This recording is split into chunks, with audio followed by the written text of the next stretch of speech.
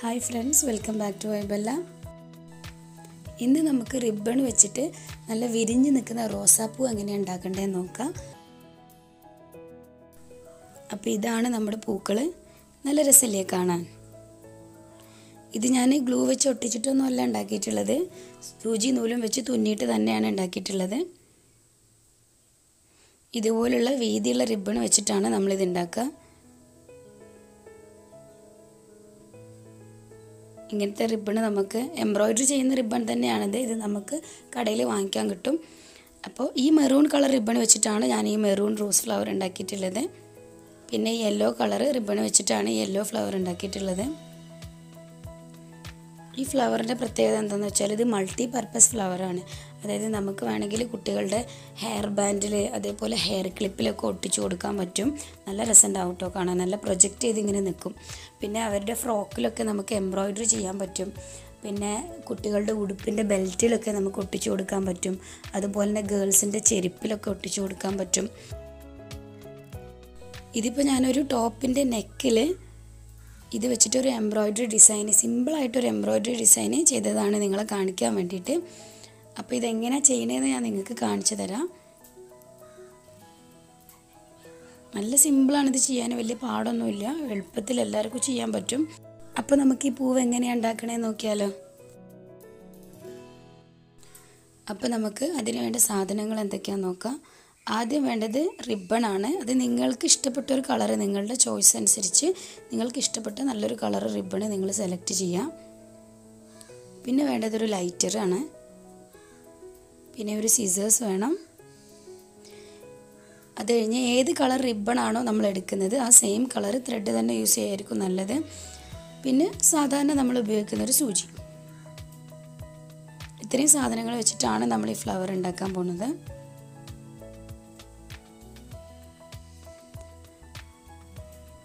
ഈ റിബണ് കുറച്ച് വീതിയുള്ള റിബണാണ്. നല്ല വീതിയുള്ള റിബൺ ആകുമ്പോഴാണ് പൂവിന് നല്ല കാണാൻ നല്ല ഭംഗി ഉണ്ടാവുള്ളൂ. സോ കുറച്ച് വീതി കൂടിയ റിബൺ തന്നെ നിങ്ങൾ സെലക്ട് ചെയ്യാം. അതിൻ്റെ അറ്റം ഞാനൊരു സിസേഴ്സ് വെച്ച് കട്ട് ചെയ്ത് കൊടുത്തിട്ടുണ്ട്.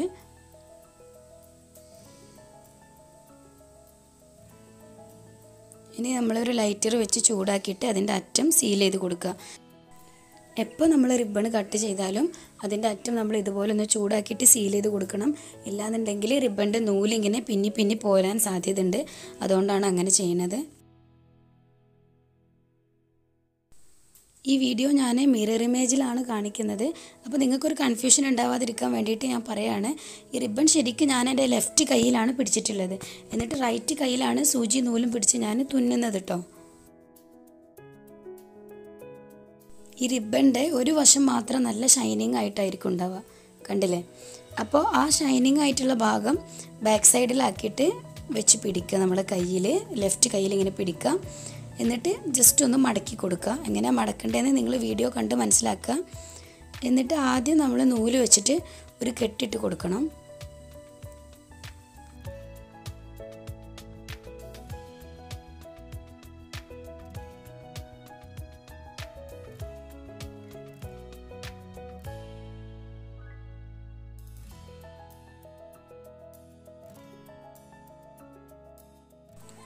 അത് കഴിഞ്ഞ് നമ്മൾ സിമ്പിളായിട്ട് ഒരു റണ്ണിങ് സ്റ്റിച്ച് ഇട്ട് കൊടുക്കുക.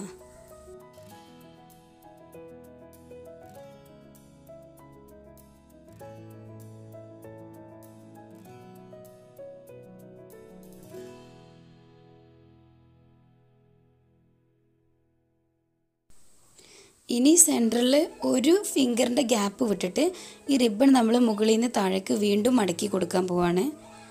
ഇതുപോലെ മിഡിലിൽ നമ്മൾ ഒരു ഫിംഗറിൻ്റെ ഗ്യാപ്പ് വിട്ടിട്ടുണ്ട് കേട്ടോ. എന്നിട്ട് നമ്മൾ എന്താ ചെയ്യണതെന്ന് വെച്ചാൽ ഇനി റിബണിൻ്റെ ബാക്കിയുള്ള ഭാഗം നമ്മൾ മുകളിലേക്കൊന്ന് മടക്കി കൊടുക്കുകയാണ് ചെയ്യുന്നത്. ഇതുവരെ നമ്മൾ താഴോട്ടാണ് മടക്കിയത്. പക്ഷേ ഈ മടക്കുന്നത് നമ്മൾ മുകളിലേക്കാണ് മടക്കുന്നത്. അത് കുറച്ച് റിബണിൻ്റെ മുകളിലേക്ക് നമ്മൾ കുറച്ച് കയറ്റിയിട്ട് തന്നെ മടക്കി കൊടുക്കുക. കാരണം ഈ ഭാഗം ഇതുപോലെ കൂട്ടിപ്പിടിച്ചിട്ടാണ് നമ്മൾ തുന്നി കൊടുക്കാൻ പോണത്. അപ്പോൾ നേരത്തെ തുന്നിയതുപോലെ തന്നെ റണ്ണിങ് സ്റ്റിച്ചാണ് ഇവിടെ നമ്മൾ കൊടുക്കുന്നത്.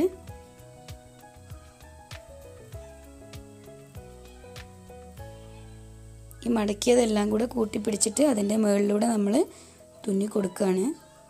തുന്നിയിട്ട് ലാസ്റ്റ് സ്റ്റിച്ച് നമ്മൾ വലിച്ചെടുക്കുന്നത് ബാക്കിലേക്കായിരിക്കണം. കാരണം ഇനി നമ്മളിത് തിരിച്ച് പിടിച്ചിട്ടാണ് ബാക്കി മടക്കാൻ പോകുന്നത്. സോ അങ്ങോട്ട് നമ്മൾ ബാക്കിലേക്ക് തന്നെ നൂല് വലിച്ചെടുക്കുക. ഇതപ്പോൾ കണ്ടില്ലേ, ഒരു ട്രയാങ്കിൾ ഷേപ്പിലാണ് അവിടെ നിൽക്കുന്നത്.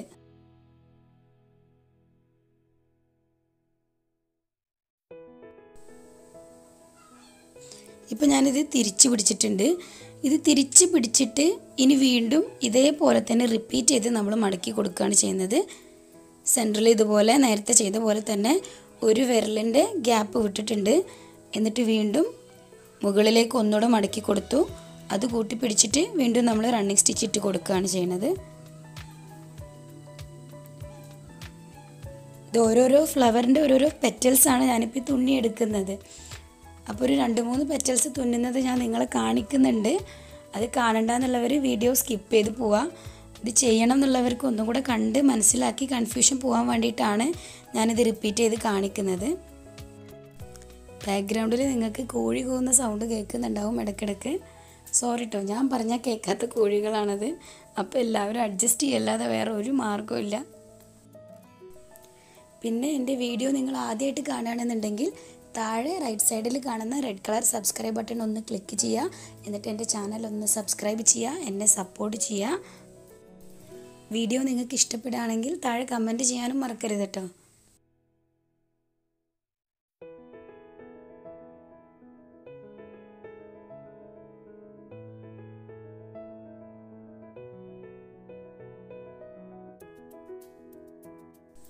ഞാനിപ്പോൾ ഈ റോസ് ഫ്ലവറിൻ്റെ എല്ലാ പെറ്റൽസും തുന്നി കഴിഞ്ഞിട്ടുണ്ട്. ഇനി ഇതിൻ്റെ അറ്റം നമ്മൾ കെട്ടിട്ട് സെക്യൂർ ചെയ്ത് കൊടുക്കുക. ഞാൻ ഏകദേശം ഒരു 27 പെറ്റൽസ് തുന്നിയെടുത്തിട്ടുണ്ട്. നിങ്ങൾക്ക് വലിയൊരു ഫ്ലവറാണ് ഉണ്ടാക്കാൻ ഉദ്ദേശിക്കുന്നതെന്നുണ്ടെങ്കിൽ കൂടുതൽ പെറ്റൽസ് തുന്നിയെടുക്കുക. അതല്ല കുഞ്ഞ് ഫ്ലവർ ആണെന്നുണ്ടെങ്കിൽ അതിനനുസരിച്ച് പെറ്റൽസിൻ്റെ എണ്ണം കുറയ്ക്കാം. അതൊക്കെ നിങ്ങളുടെ ചോയ്സാണ് കേട്ടോ. ഞാനിവിടെ ഒരു 27 പെറ്റൽസാണ് സ്റ്റിച്ച് ചെയ്തെടുത്തിട്ടുള്ളത്. ഇനി ഇതിൻ്റെ അറ്റം നമ്മൾ കട്ട് ചെയ്ത് മാറ്റാം.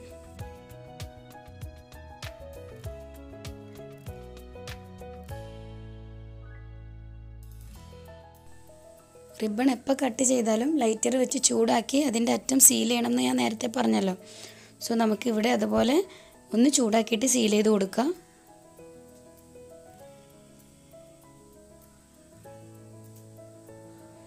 ഇതാ ഇപ്പോൾ നമ്മുടെ പൂവ് ഉണ്ടാക്കാനുള്ള എല്ലാ പെറ്റൽസും റെഡി ആയിട്ടുണ്ട്.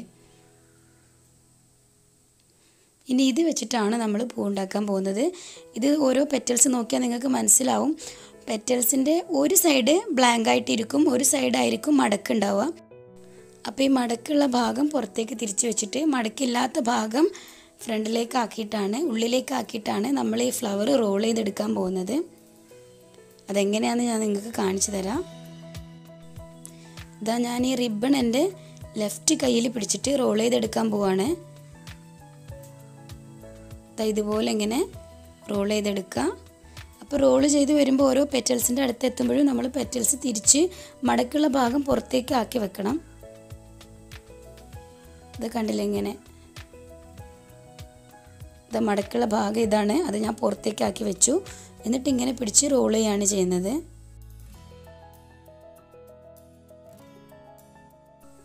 ഇപ്പോൾ തന്നെ റോസ് ഫ്ലവറിൻ്റെ ആ ഒരു ലുക്ക് കിട്ടുന്നത് നിങ്ങൾക്ക് മനസ്സിലാകുന്നുണ്ടാവും. ഇതുപോലത്തെ കുഞ്ഞു റോസാപ്പൂക്കളാണ് നിങ്ങൾ ഉണ്ടാക്കുന്നതെന്നുണ്ടെങ്കിൽ 5-6 പെറ്റൽസൊക്കെ മതിയാവും. അതൊക്കെ നമ്മുടെ ചോയ്സാണ്, എത്ര വലിയ പൂവാണ് നമുക്ക് വേണ്ടതെന്ന്. അതിനനുസരിച്ച് നമ്മൾ പെറ്റൽസിൻ്റെ എണ്ണം കൂട്ടുകയും കുറയ്ക്കുകയൊക്കെ ചെയ്യാം. ഇതാ ഞാനിപ്പോൾ കുറച്ച് ഭാഗം ഇങ്ങനെ റോൾ ചെയ്തെടുത്തു. അപ്പോൾ ഫുള്ള് നമ്മൾ റോൾ ചെയ്തിട്ട് തുന്നാൻ നിന്ന് കഴിഞ്ഞാൽ ഇതെല്ലാം കൂടെ ചിലപ്പോൾ ഇങ്ങോട്ട് ലൂസായി പോരാൻ സാധ്യതയുണ്ട്. അതുകൊണ്ട് കുറച്ച് ഭാഗം ഞാൻ റോൾ ചെയ്തിട്ട് ഇനി ഇതൊന്ന് തുന്നി സെക്യൂർ ചെയ്ത് കൊടുക്കാം നമുക്ക്. എന്നിട്ട് ബാക്കി ഭാഗം കൂടെ റോൾ ചെയ്തെടുക്കാം.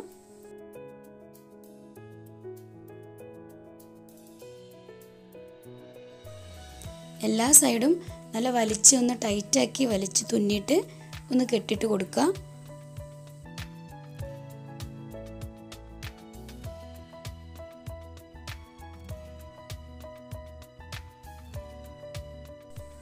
ഇതൊക്കെ ഞാൻ സ്കിപ്പ് ചെയ്യാതെ കുറച്ചൊക്കെ കാണിക്കുന്നത് ഈ വീഡിയോ കണ്ടിട്ട് ഇതുപോലെ ഫ്ലവർ ഉണ്ടാക്കി നോക്കണം എന്ന് ആഗ്രഹമുള്ളവർക്ക് കണ്ട് മനസ്സിലാക്കാൻ വേണ്ടിയിട്ടാണ്. അപ്പോൾ താല്പര്യമില്ലാത്തവർക്ക് സ്കിപ്പ് ചെയ്ത് പോകട്ടോ.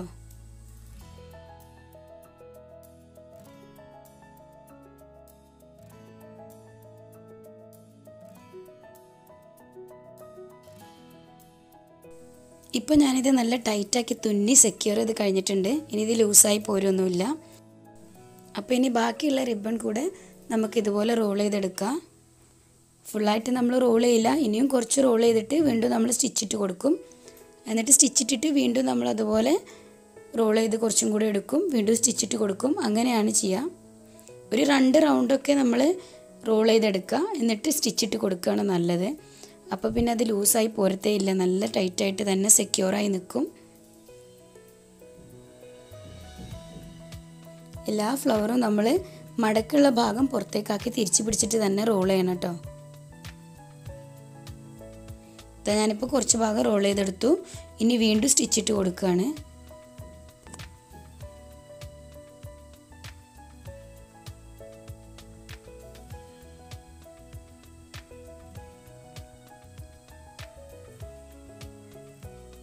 നമ്മൾ സാധാരണ തുന്നി കഴിഞ്ഞിട്ട് ലാസ്റ്റ് കെട്ടിയിട്ട് കൊടുക്കൂലേ നൂല്, അതുപോലെ നമ്മൾ സ്റ്റിച്ച് ചെയ്ത് കൊടുക്കുകയാണ് നല്ലത്. അപ്പോൾ വേഗം നല്ല ടൈറ്റായി കിട്ടും.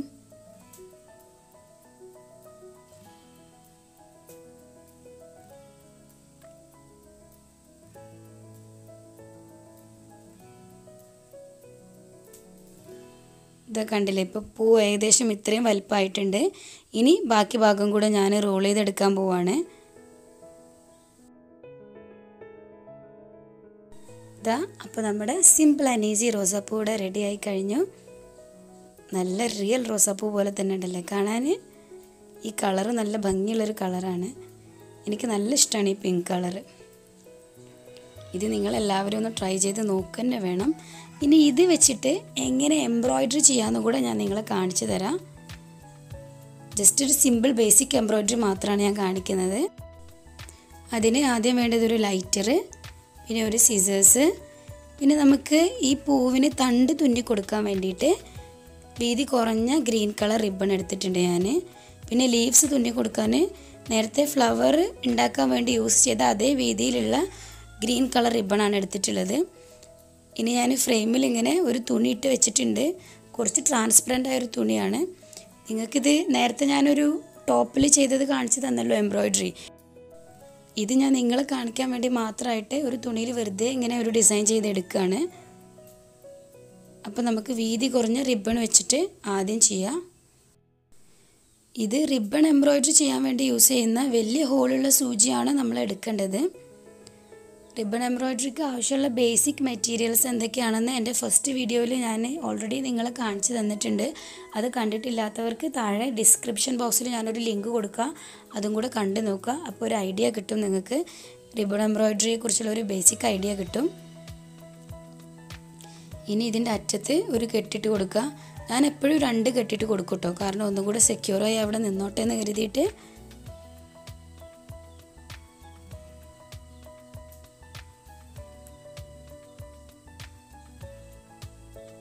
ഇനി നമ്മൾ താഴേന്ന് മുകളിലേക്കാണ് സൂചി കുത്തിയെടുക്കുന്നത്.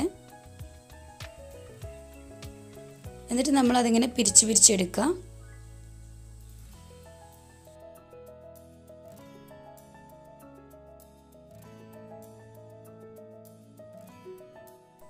പിരിച്ച് നല്ല ടൈറ്റാക്കി എടുത്തിട്ട് സൂചി എടുത്ത് റിബണിൻ്റെ മുകളിൽ തന്നെ ഒന്ന് കുത്തി കൊടുക്കുക.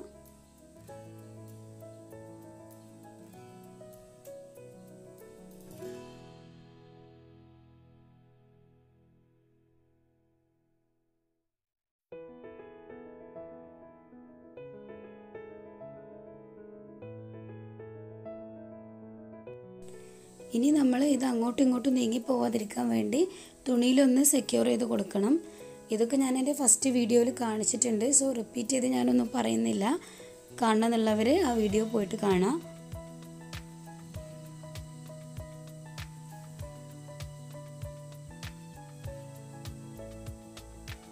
ഇപ്പോൾ ഇതവിടെ ശരിക്കും നിൽക്കുന്നുണ്ട്.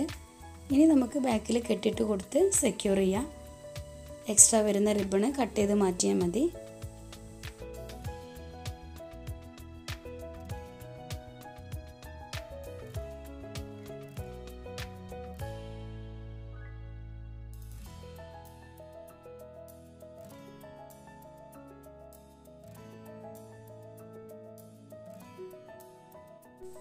കട്ട് ചെയ്ത് കഴിഞ്ഞിട്ട് സീൽ ചെയ്യാൻ മറക്കരുത് കേട്ടോ.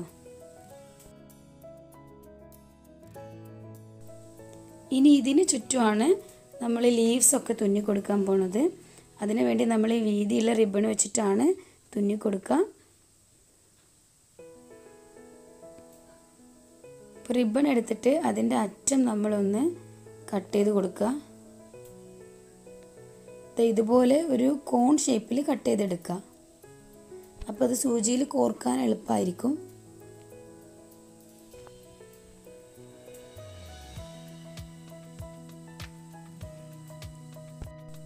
ഇനി ഈ കൂർത്ത ഭാഗം വെച്ചിട്ട് നമുക്ക് സൂചിയിൽ ഇത് എളുപ്പം കോർത്തെടുക്കാൻ പറ്റും.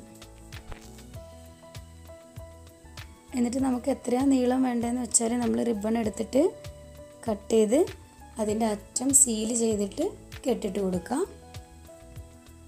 നേരത്തെ ചെയ്ത അതേ പ്രൊസീജിയർ തന്നെയാണ് ഇവിടെയും ചെയ്യുന്നത്, ഒരു മാറ്റമില്ല.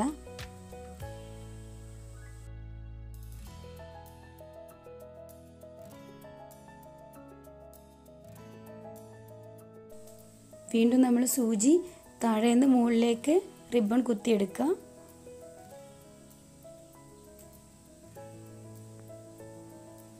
എന്നിട്ട് റിബണിൻ്റെ ഷൈനിങ് ആയിട്ടുള്ള ഭാഗം മുകളിലേക്ക് ആക്കി പിടിക്കണം.